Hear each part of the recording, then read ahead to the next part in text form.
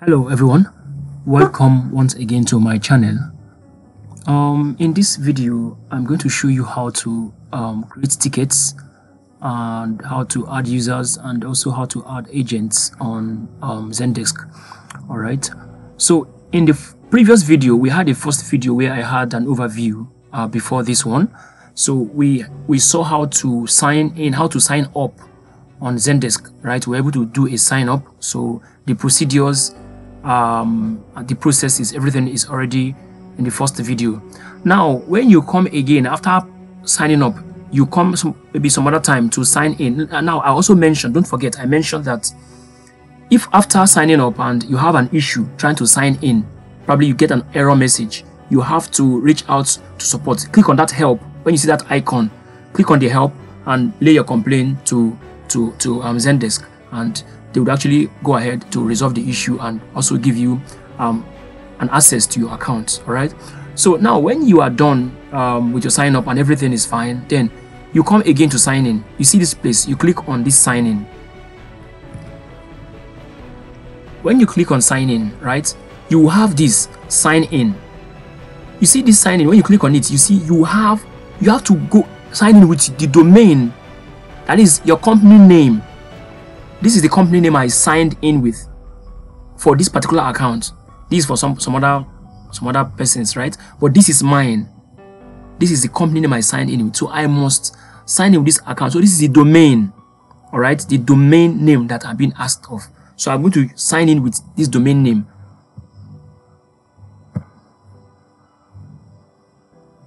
Okay. So that domain name. So I must write it. That company name, the domain name, I have to write it. Then it brings me to this page where I have to now input my email and my password. So I just go ahead, input my email and my password, then I click on sign in. So now we are here and this is getting started, right? And this is my dashboard. This is my dashboard. Now, it is important for you to note that in fact, there are some basic terms on Zendesk that is very important that you understand what they are used for. For example, we have an agent.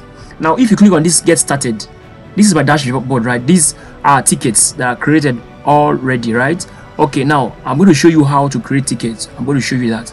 But before then, if I click on this get started, okay, now I'm going to see add your team. The team, so the host, the what do you call it, the Zendesk trial version has a provision for 4 agents that you can use for the trial version. 1, 2, 3 and 4. You can see here it says for the trial add up to 4 team members to see how Zendesk works for your business. So you can add 4, maximum of 4 team members, right? So the agents, so it can be agents, right? Click on, you can see agent or admin. So you can add agent, you can add an admin, right? So now I'm going to add, like, let's say 2 agents. All right, so this account, right, is right my account and it's my company account and I'm the head, I'm the owner of the account, so I can choose to have agents. Now, who are the agents? That's the question. Who is an agent? So on Zendesk, on Freshdesk as well, when we talk about agents, we're talking about someone who is part of the business that handles tickets. So an agent is someone who is part of the business and also involves in handling tickets. So the job of the agent is to handle tickets. So he gets complaints or inquiries from customers. He goes ahead to create the tickets, right? So he actually handles ticket issues, right? So that is an agent.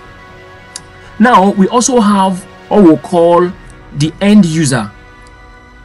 On Hotspot, you see the issue of end user. Like, for example, let's say I want to create a ticket. All right, you see a user, like let's just click on create tickets. We are coming to that, right? But I just want to show you where you have end user. So now this is request, right? Now add user, right? This at the end of here, you see this place, end user. Is he an end user or a staff member? A staff member can be an agent, right? Or an admin, right? Admin, agent, yeah, right? So now, but the issue of end user, right? This is the end user. This end user now is a customer. So when you hear end user on Zendesk, the end user is a customer who is probably making an inquiry. So the customer might be making an inquiry, or probably trying to report an issue, or making a request, right? So the end user is the customer. So that is that about an end user. So now you know who an agent is, and you know who the end user is, right? Okay, now we also have the administrator, right? Like we just saw now, administrator is someone that is actually probably takes care of the entire process. He gives rights to an agent. He can actually coordinate. He is involved in coordinating things, right? So now let's now go ahead to let us add some agents. Okay, so I'm going to add 2 agents now for the purpose of this video. I'll add 2 agents. So now I go to get started. I click on get started, right? Again, get started. So now add your team members. Add your team, right? So then I go ahead to add an agent. So I just go ahead and add the email of the agent, right? Okay, so I have added 2 agents. So I'm giving them the role of an agent, right? So then I click on add team. Upon acceptance, team members can access. So now the 2 persons I added now will need to accept, right? They will need to accept to be an agent, right? So we wait for them to accept. So what we want to do now, we want to go ahead to create tickets. Now let me show you how to create tickets. Now you see up here you have a quick ad here which you can actually use to create a ticket, right? So if you watch here on this views, you see views. When you go to views, this is views, right? You see the tickets that are available here. Now from my dashboard, if I go back to my dashboard from here, I click on get started, then to my dashboard. So now I can also see the tickets that are already created here. You can see I have 3 tickets here, right? You can see here open tickets. So you can see these tickets are actually I'm involved in these tickets. That's why you can see me, I'm involved. Then groups, I'm in a group, so I'm involved, like maybe probably having a team. So I'm involved in the team. So you can see 3. Now ticket statistics this week here: good, bad, and solved. Now the customers, that is the end users, have an option to actually rate your response or your the way you attended to them, if they are satisfied or not. So that's why it's very good for an agent to be as good as possible with their jobs, because the customer at the end of the day will have to give you a review. It might give you good, might give you bad. Then if it's solved, if it's solved, we'll have it here. It's already solved, right? So these are created tickets. These are created tickets. Now if you look up here, you see play. This play, okay, probably now these are tickets. Now I can choose to click on them individually to check what is happening, the issues that are actually on the tickets, right? So now I can choose to do it one after the other. So if I want to do them, if I want to treat these tickets one after the other, I click on this play. So when I click on play, now the tickets will come one after the other. This is the first one, broken screen. So I can go ahead to treat and do what I want to do on the tickets. I can skip it, right? Okay, I can try to skip it or work on it. When I'm done working on it, I click on next ticket. It goes to next one. I can skip it. If I click on skip, it goes to the next one. So it takes me to the next ticket. So this is next ticket. This is sample ticket created by Zendesk. So every new account always has a sample ticket created by Zendesk. So this is next ticket. Now if I click on skip again, it takes me to the next ticket again. So this is the next ticket, software bug, right? And this is the description. All right, so I created all these tickets, right, for customers. So now so this is actually the process. If you want to treat them sequentially, there is one after the other. You click on that, you click on them play, then it brings them one after the other on this play. But if you want to take it the way you want, probably don't want to work on this one, you want to work on this one, just click on it. Okay, it opens. Then you can actually go ahead to work on it.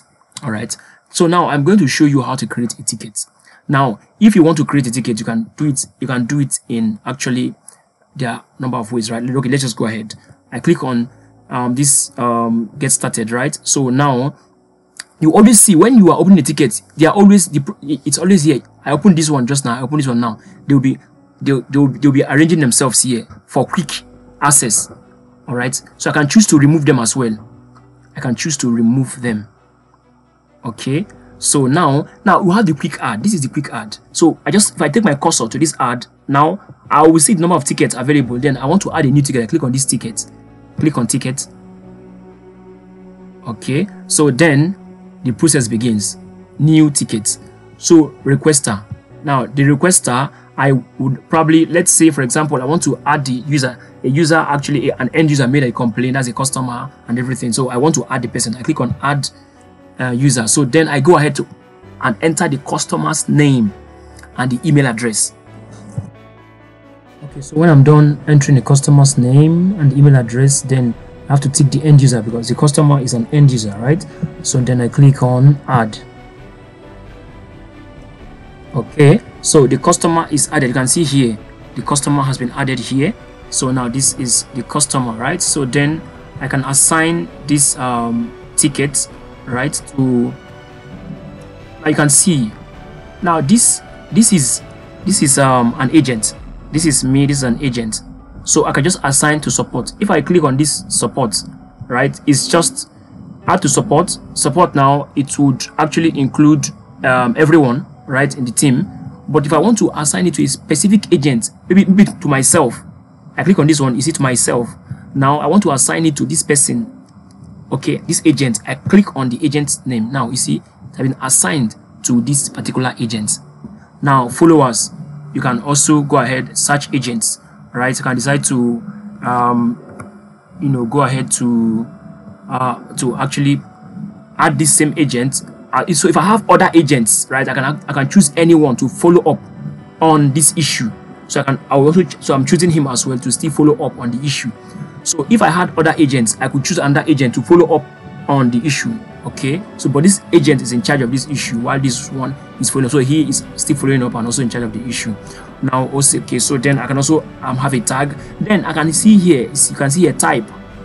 Now what type of complaints or inquiry or issue? So now, is it a question that the customer is asking? Is it an incident? Is it a problem? Is it a task that is given? Then let's just say it's a problem, right? Then priority. What is the priority of the issue? What level of attention is it required? Let's give it let's call it a high priority. Let's leave it as a high priority. So then we'll come here to the body. We'll have the subject and the body. So the subject is the heading of the issue because now it's a problem. What's the heading of the problem, and also description of the problem. Okay, so I have gone ahead to add a subject. Shipping problem is the subject. Now this is the description. Ordered a product 2 weeks ago, but it hasn't been shipped yet. Order number is this. Okay, so it is actually a problem which the customer is actually encountering, right? So this is a problem, right? So now from this type of the type, now it's not a question, it's not an incident, it's not a task, but it's a problem, right? So it's an issue. So this customer has not received the goods. So ordered a product 2 weeks ago and has not been received. So this is the issue we have at hand. Then you go ahead. This is the customer. This is the email address of the customer. This is the local time. Then we have the English used. Then we can have notes. You can also add notes to it, right? So then so this is basically what we do for ticket creation. So we have this ticket is already set to be created. So the last process in creating a ticket now is to click on submit as new. So I click now on submit as new. Now the moment I do that, ticket has been created. Once this ticket is being created, I'll get a mail on my mailbox that a ticket has been created on my my Zendesk account. So let me go to my mail and let's see if that happens that way. Yes, it has come new. this is the company I'm using to it. This is shipping problem. You can see I can open it. Let me open it. Now you can see this is the problem. Now it has been sent to my mail. So a ticket by this has been received. It is unassigned. Order a product 2 weeks ago, but it hasn't been shipped yet. Order numbers. So you can see what we created there. You can see. So assignee, this is the agent we assigned to take care of this. Then this is the requester, that is the customer or the end user, right? The followers, this is the follower. This is the group, this organization. So organization is not there. This is a brand. This is our brand. This is a problem. Web form, high priority. We can view support from here.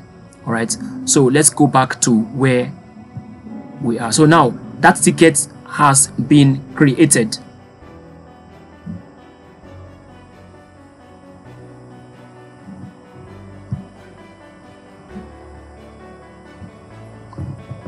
Okay, now back to my dashboard. Now you can see the tickets are now 4. It was initially 3. It's now 4. 1, 2, 3, 4. Now ticket has been created. Shipping problem by this customer. All right, 2 minutes ago you can see. So this has been created. This is the assignee. This is the person handling the ticket. So this has been created. So this is just the way to create a ticket. Now you can see I have been able to create a ticket and a user. So in the process of creating a ticket, I created a user. Now there is no ticket without a user. Every ticket must have a user. Okay, so because you are creating the ticket on behalf of the user, right?